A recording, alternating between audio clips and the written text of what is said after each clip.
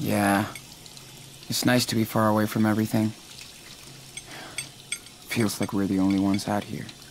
Well, that's exactly why we love it. It feels safe, unlike the big city. I get it. I like it. It's cool here. Well, bless your soul. You'd get along good with our neighbors. We try to lend a hand, like to Charles next door. He lost his wife, and things have been hard on him and his son. He would just get lost in Seattle. But we're all taking care of him here. How old is his son? I think he's your age.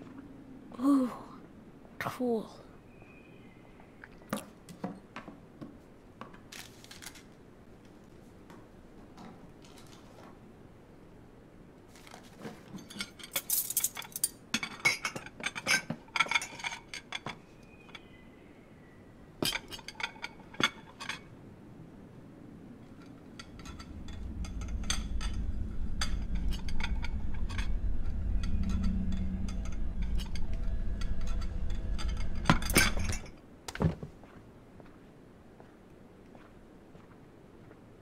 Oh, I thought Stephen was a fast eater.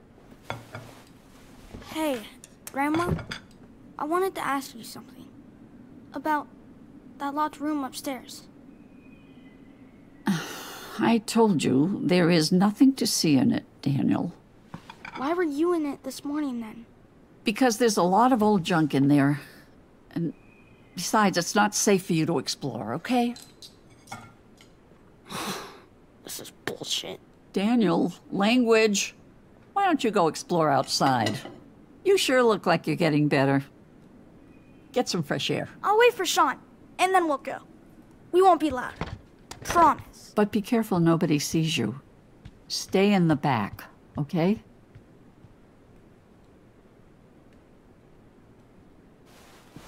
Maybe you should tell him that it was Karen's room. And maybe you should tell him to watch his mouth. It's just a room now, Sean. Nothing to see.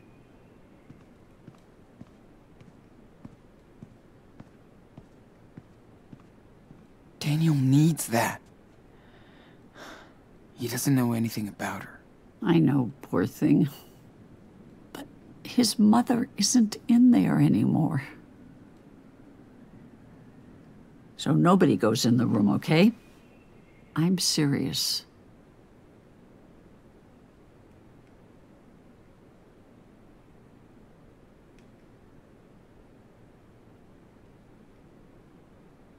Did Mom ever contact you?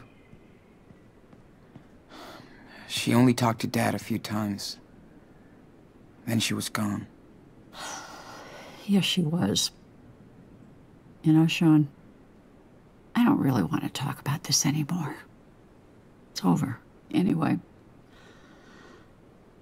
You have to respect my rules under my roof, okay? Of course. Always. I appreciate that, Sean. Now you better go find your brother. There's a shed with some old toys outside. I'll bet Stephen has the key. Daniel will freak. Thank you.